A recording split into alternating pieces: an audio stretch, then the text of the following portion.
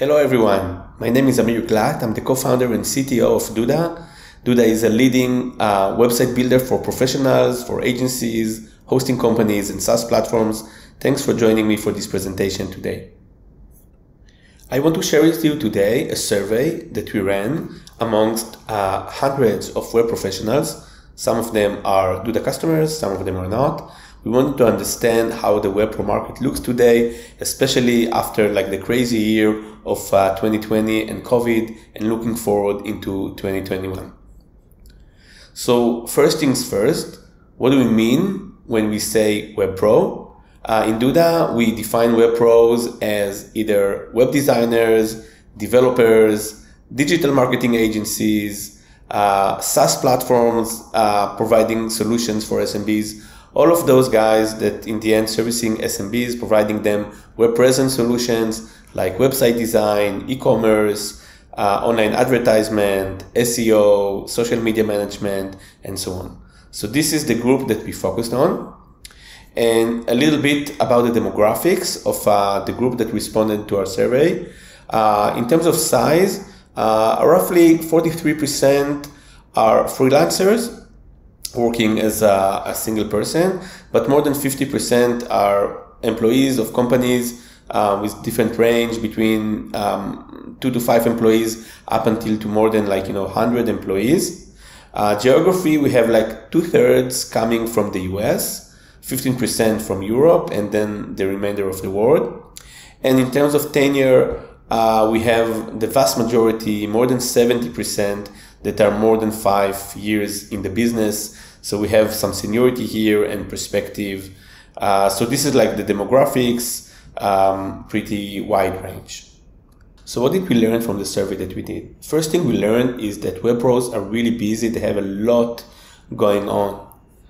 In terms of new projects, new customers, and new sites, we see that more than 50% of the web pros we surveyed build more than 10 sites per year for their customers. Some of them are even building hundreds or thousands of sites or projects per year. But what's even more important is that many of them are maintaining and managing lots of clients, not just new ones. So nearly half maintain more than 25 sites under management and 70% more than 10 sites. Why is it important? It's important from a few reasons. One, having tools that will simplify the management, speed up the building time and maintenance of sites for web pros is really important. That's one. Second, since those web pros are having lots of clients to manage, they also have a lot of opportunities to upsell to those clients additional services, to optimize their billing and business models, and basically build better businesses for themselves. So let's dive deeper into the business models that web pros are using. The first question that we asked in that category is how much you typically charge to design a single website. We can see there's a wide range of answers. But the vast majority of web pros are charging anything between $500 to $5,000 for a one-off website build. Obviously, there are projects that are going over $25K, but $500 to $5K, this is the typical range of a website build. The other question, which is going into the maintenance and actually the opportunity, is how much you charge for site maintenance. And you can see it's fairly consistent across the web pro industry. The range is $26 to $100 per month for a website. And what it means is that there is an opportunity here. The ongoing subscription of maintaining a website and upselling could be very, very material for businesses. We believe that businesses that are doing mainly one-off projects will not be as successful compared to businesses that can maintain the website, upsell additional services, and charge for that. We know that there's a reason why subscription model is so successful in the SaaS world. How pros are charging their customers? 4 typical business models. The first one that more than half are using are milestones, meaning charging 25% before the project starts, another 25% later on, and so on. That's one. Auto payment schedule, monthly recurring billing, and annual recurring billing. We know from our experience in Duda and in the SaaS industry that annual recurring billing, customers that can do that are usually the most successful. There's a very good advantage for annual recurring billing, which is like low churn and long customers. So we recommend annual recurring billing to any web pro that want to boost his business and make sure that like his churn rates are low. In terms of services that web pros are providing, we see 60% are providing website design, but that's not the only service.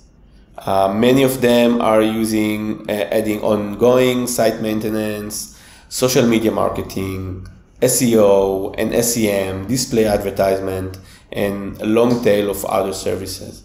So this again like shows the potential of becoming a web pro and offering a wide range of services that complement each other. It also means that platforms that can help you to integrate easily between the different services that you provide will help web pros to do a better job. So when we're looking about like website builders or other tools in this market, it's not just the tool for doing one specific job, but it's a tool that like will integrate well with a range of other services. And we also see that web pros are using a variety of tools to serve their customers. It's not a winner takes all market. 3 out of 4 web pros use more than one content management tool for building websites and e-commerce. We see it like within our customer base. Obviously, like we want everyone to use only Duda, but the reality is that like they're using Duda, sometimes they're using WordPress, sometimes they're using other tools. And web pros are sophisticated customers. They use the right tool for the job. They're not afraid to use different tools in parallel and pick the right one.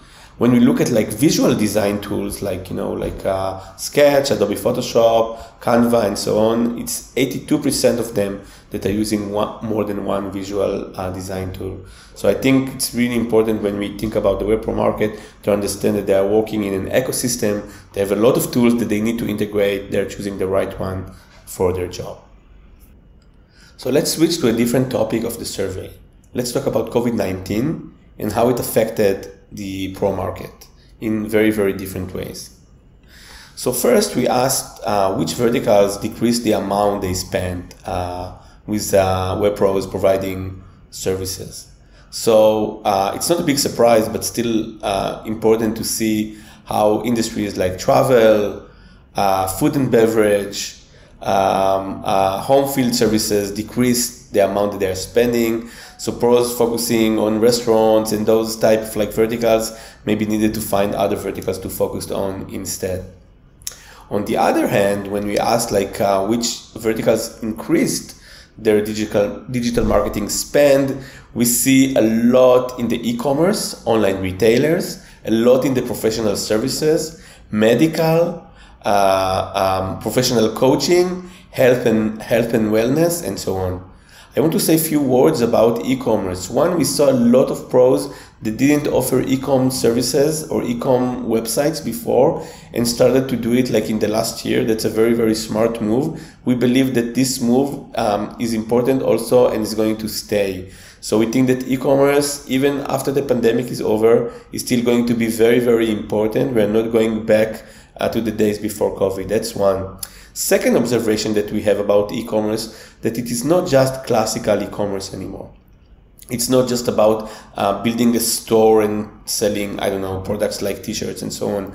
We saw a lot of like new use cases of e-commerce in the last year, starting with selling subscriptions for yoga studios, downloading digital files, maybe like people that are the main purpose is not e-commerce, but now are selling like 1 or 2 products as well. So we think that like the world of payment is really coming into the world of SMBs in many new interesting scenarios, and web pros should be aware of that and adapt their businesses to support those different use cases. So let's talk now about SEO and changes to SEO that are planned and how the web pro market is prepared to that. So one of the biggest SEO change that Google is planning is around site performance and site user experience. It is called Google Core Web Vitals, which are basically 3 different metrics that are measuring the experience of users browsing the website. And Google are going to make it a ranking factor as part of the search algorithm starting in May this year. So when we asked our web pros if they are aware of that, so yes, web pros know that. 92% even think that it will have some impact of the search rankings.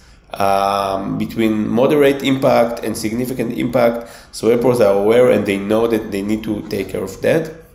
But on the other hand, we see that more than half of the web pro survey respondents indicated that the majority of the websites are not yet ready for Google algorithm change. Some didn't do anything, some optimized, but less than 25% of the websites. So this is definitely coming, and web pros need to start working on that. The sooner, the better. So just to summarize what we learned from the survey. 1, web pros need solutions that will allow them to scale and to build projects quickly without sacrificing quality. 2nd, web pros needs to go into new business models like recurring subscriptions that will allow them to grow their businesses better. Web pros needs to move and to serve verticals that matter the most, like the e-commerce and the different type of e-commerce that emerges today. And web pros should really start optimizing for Google Core Web Vitals as soon as possible because the change is coming up in May. You're all very welcome to join our expert breakout session to learn how to help web pros and SMBs prepare their sites for Google Core Web Vitals updates. It will be presented by Russ, the Director of Strategic Integrations from the Duda team. Thank you everyone and enjoy the CloudFest conference.